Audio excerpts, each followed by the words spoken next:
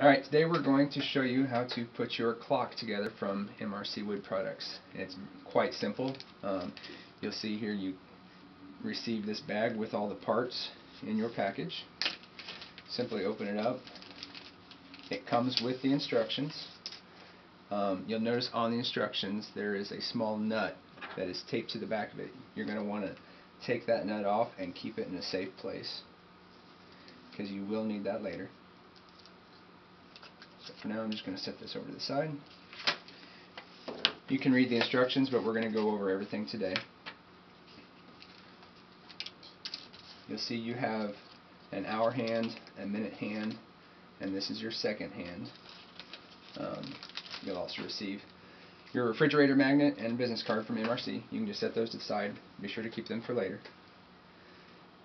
If anything maybe got bent in shipping, just make sure it's straight. It's very thin metal, so not really a problem. You're going to want to start with your hour hand, which has the large hole. And on your clock, it will come pre-assembled with the movement on it already. You're going to take your hour hand and push it over the white sleeve and push it down. It's a little bit of a snug fit, but if you give it some pressure on both sides of it, it will go down easily. Next that will go on is the minute hand, and it has kind of a oblong shaped hole in it, and it will fit only one direction over the silver shaft on the movement. Now is when you need the little brass nut,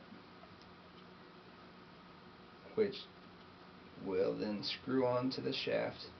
It's kind of small, so if you have larger hands like I do, it can be difficult. But if you just play with it a little bit, you'll eventually get it on there. There we go.